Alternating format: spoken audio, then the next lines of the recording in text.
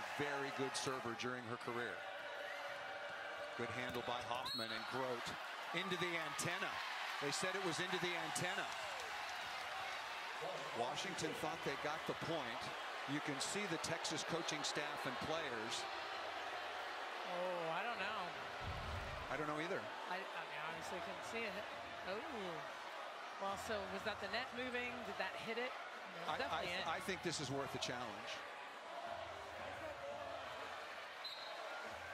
Yeah, we're going to have a challenge. Yeah, you got to take a look at this one. Did this ball? I don't know. I don't know. I think it does, actually. No, I didn't say it didn't. I said I don't know. I know. I'm just saying what I think. A huge moment in this match. Yeah, it's a big point. The ball was called good. Okay, so now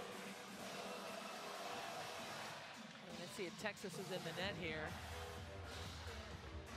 I don't see a net violation there. I do see some vibration on the antenna, and by rule, if the ball contacts the antenna, yeah, good use of the challenge. So Rule, the official, is certain that the attack by Washington contacted the antenna.